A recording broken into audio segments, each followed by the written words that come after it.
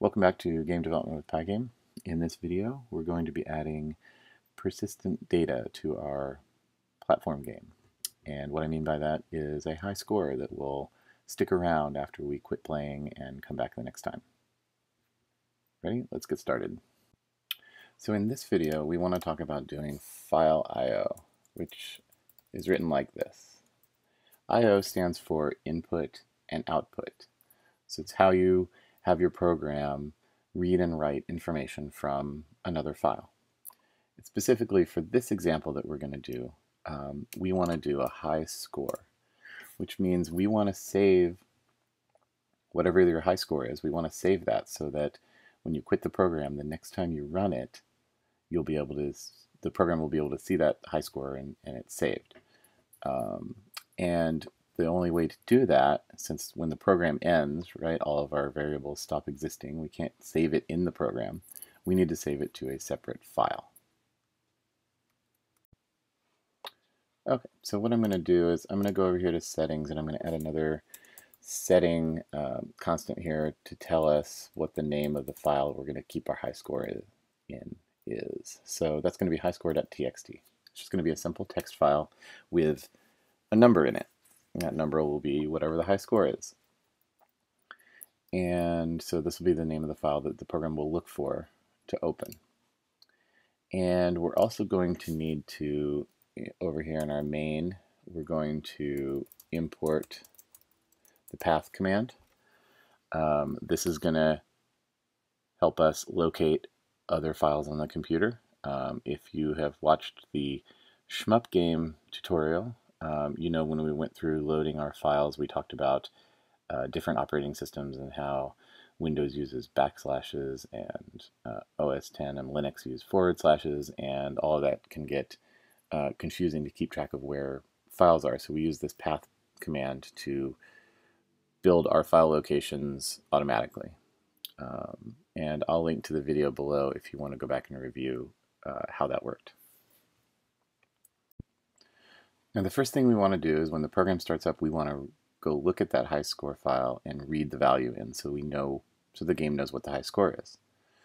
And so we can go over here to our startup. When we first start up here and create the game object, we can load the file. Now planning ahead, we know we're also going to load lots of graphics and sounds and things when we add those. So what I'm going to do is I'm just going to add a load data function so that we have that all grouped together. Okay, and so this will be where we'll put all the graphics loading and the sound and all that kind of stuff. But for right now, we're just going to load the high score. And so we need to figure out what folder our program is located in, right? Where on the computer it lives. So we can use that path command to figure that out, right? And then that way we can have other folders that hold all our graphics and so on. Our high score file, we're just going to save it in the same folder that our program lives in. Now we need to open that file. And when you open a file in Python, the computer goes and locates that file on the hard drive and it opens it for reading so that it can look inside the file and see what's inside it. And then you can do whatever you need to do, write information to it, read information out of it. And then at the end you need to close that file because you don't want, what can happen is something bad can happen if more than one program opens the file at the same time and they're both trying to do different things to it. So you want to make sure you close the file so you're no longer doing things to it. And a lot of times programs will run into trouble because they write the code to work with a file and then they forget to close it somewhere. And everything seems to work fine for a while, and then you will get strange errors later on that can be kind of difficult to track down. So in Python, a great thing you can use, and the fancy name for it is a context, but I'll explain it this way. If we basically make a little block of code that operates with the file open command. Okay, the file open command, or the open command, is the one we use to open a file. And so we're going to open our high score file. So we just use path.join to join whatever folder we're in with the name of the high score file we decided to use. And that will open the file. And then when you open a file, you have some options that you can set.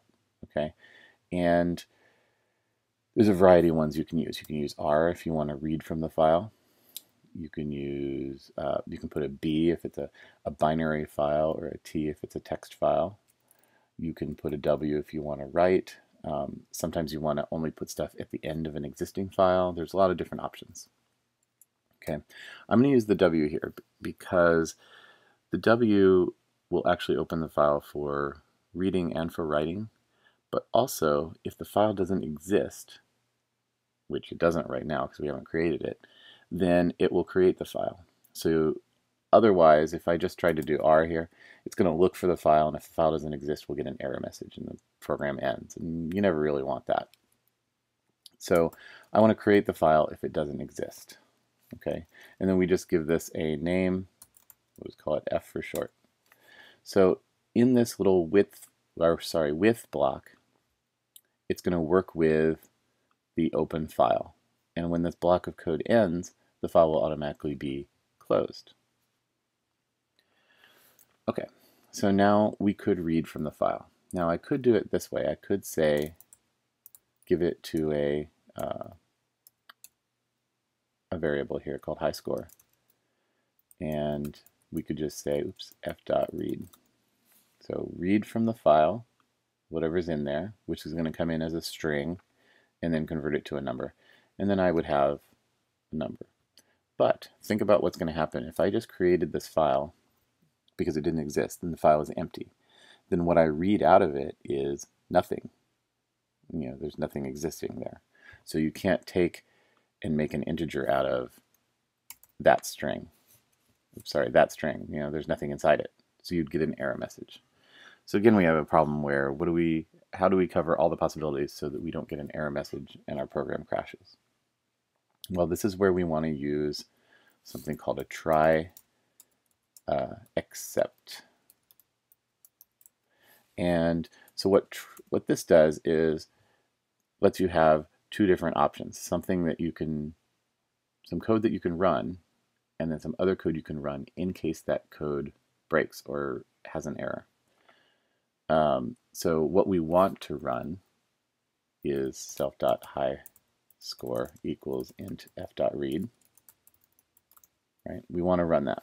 And if that works, because there was something in the file, there was a number in the file, then we're fine. But if it doesn't work, then we get an error, or what can also be called an exception, which is another word for error. If we get that error, then we're going to set self.highscore equal to 0. So it didn't find anything in the file. Maybe we just created it, or maybe something went wrong another time and there's something wrong in the file. So forget it, we're just going to call the high score 0. So now we've got our high score being read. Okay. Now to make sure to see if this is working, what we'll do is we'll go down to our show start screen, and we'll add something on there to show what the high score is. Okay, so I'm just going to add another draw text command, and I'm going to say the high score,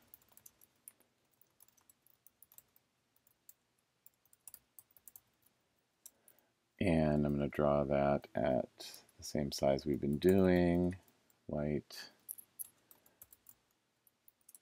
width over 2, and I'm going to put it, I'm just going to stick it at the top of the screen. Okay, so now we should be able to run our program. It's going to not see the file, so it's going to create it. So I'll open up the file manager here, and you can see this is the folder. This working folder is where we're currently editing the code. So you see there's no highscore.txt file. But now when I run this program,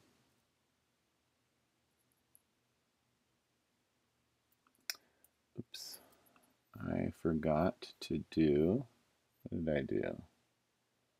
Oh, I wrote dir name here twice when I was talking. I want the directory name of the file. You guys see that? I just made a little typo while I was talking. All right, so we run our program. Notice over here in the folder, this highscore text file has been created now. It just came into existence, and obviously there was nothing in it, so our exception triggered, and we set the high score to 0. So now we can see what our high score is. Okay, so now we have our high score being read. We know what it is. Hopefully you can see how these try and except clauses are very useful. Anytime you need to run, you're going to run some code and you're not entirely sure, or you know there's a case where it might fail, you can have basically a safety, as opposed to if we ran this without, we could have our program just crash if the high score file wasn't there for some reason. If it got deleted or something went wrong, then the program won't even run, and that's frustrating.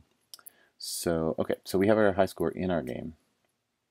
Now we need to see if the player, if the player beat it. So I'm going to go to the game over screen here. And in the game over, we're going to add a little message here.